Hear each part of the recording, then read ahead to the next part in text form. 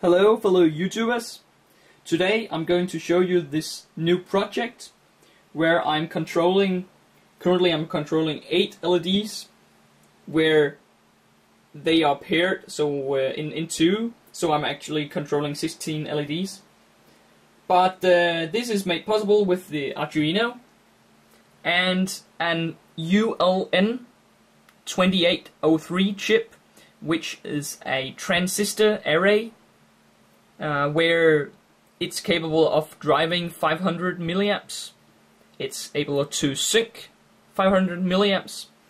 This is connected to the different rows or columns, the different LED pairs, and the red, green and blue color are connected each to a PNP transistor you see here.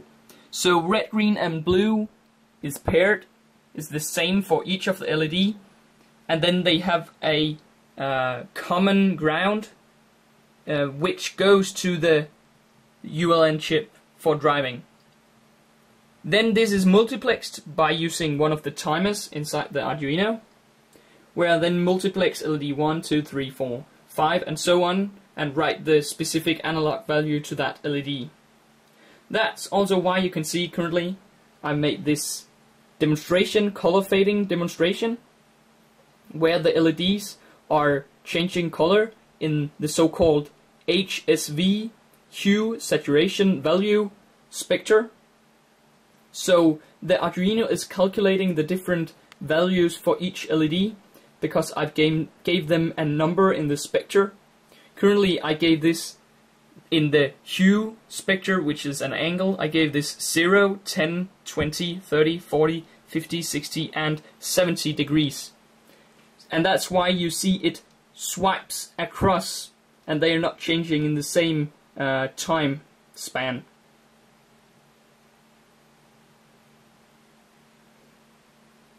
So this is made possible using the Arduino and 3 PWM outputs, then multiplexing it with one of the timers inside, and then controlling and calculating the HSV values, increasing the hue degree.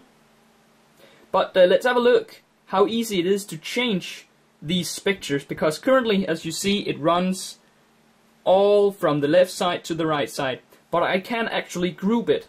So if I change it like this, this could be a group of colors and this could be another group. Now you'll see that I've divided these into different color groups. Currently you see this is pink, red, and now this is pink and red. So I've actually just changed this. So here we have angle 0, 10, 20 and 30 in the hue spectre, and here we have 130, 140, 150 and 160.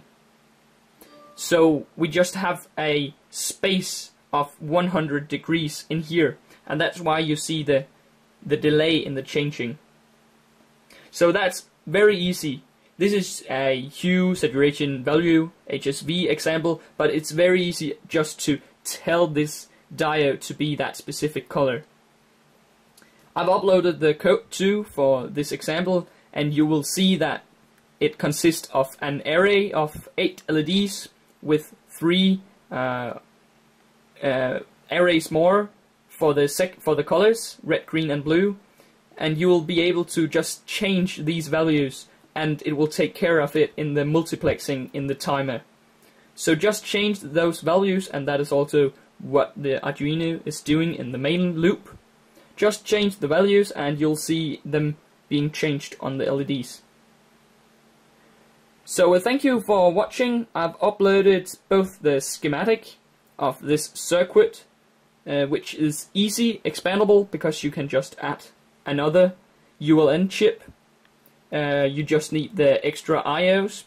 I've uploaded the Arduino code too for you to take a look and see how I did it with the timers, because it was a pain in the ass to be exact, because I'm currently using one of the PWM timers too, so it was a hot job, but currently it looks good if you can see it well enough. So I hope you enjoyed it, and I hope you can use the code or the schematic. If you wasn't able to see the colors before, I just changed a setting in my camera. So you should be able to see more clearly now how the LEDs are changing. Over here too. So once again, thank you for watching.